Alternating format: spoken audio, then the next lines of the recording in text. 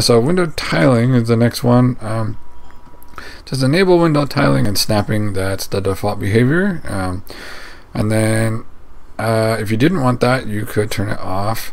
It says tiling and snapping. The tiling heads-up display visibility threshold in pixels.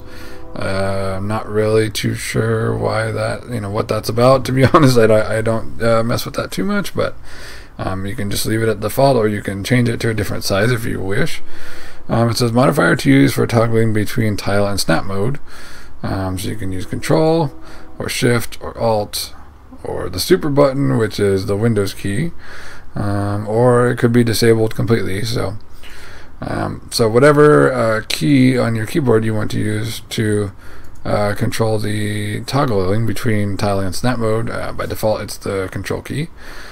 It says maximize instead of tile when dragging a window to the top edge. So you've seen me do this a couple times already just by accident, but the tiling is, for example, here. So that right now, that tiled this window up here, and it says, just by default, but you can see it makes that little green box to try to tell you, like, hey, is this what you were trying to do? Was, put this as hold Control to enter snap mode. Use the arrow or numeric keys to switch workspaces while dragging. So, but if I just let go of it, then it's just a tiled window. It's kind of like you could put a second window down below it here in the second tile area if you want, and it kind of tries to do it in a smart way to where it's automatic and everything. But if you wanted it to maximize instead of that, when dragging a window to the top edge, you could do that. So instead of doing the tile setting, you could have it completely maximize the window like so, if you preferred, by make that the behavior of that if you want to toggle that on.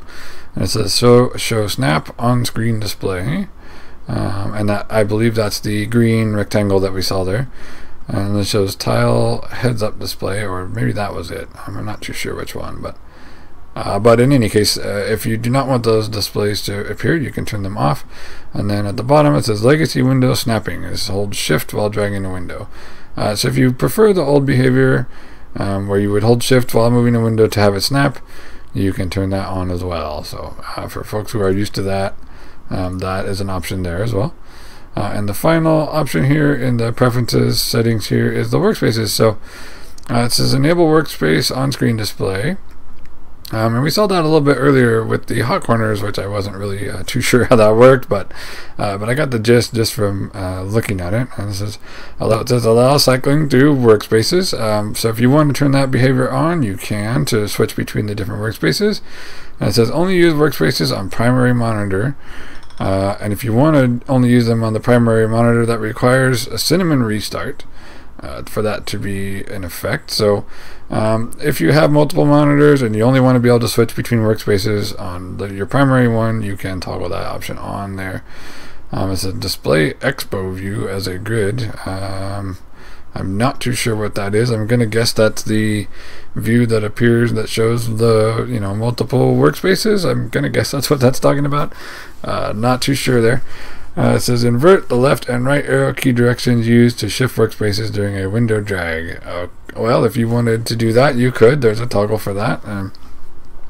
Maybe if that's just what you're used to behavior-wise, you could do that. But yeah, if you want to use multiple workspaces, pretty much all the workspaces is like different versions of, or different instances, I guess I should say, of your desktop and everything. So I personally don't have a lot of use for them. I've not really been the kind of person to like really multitask like that in that way. I prefer to just use the more standard settings, like multiple windows or multiple tabs or something like that. If I want to switch between stuff, I'll use the Alt tab sometimes to to switch around between open software and stuff like that.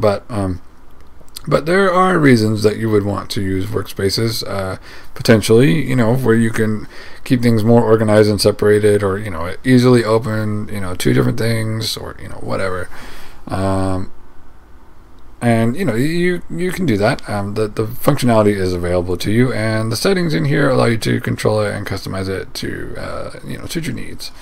So that wraps up the preferences section. Next time we'll look at the hardware section here.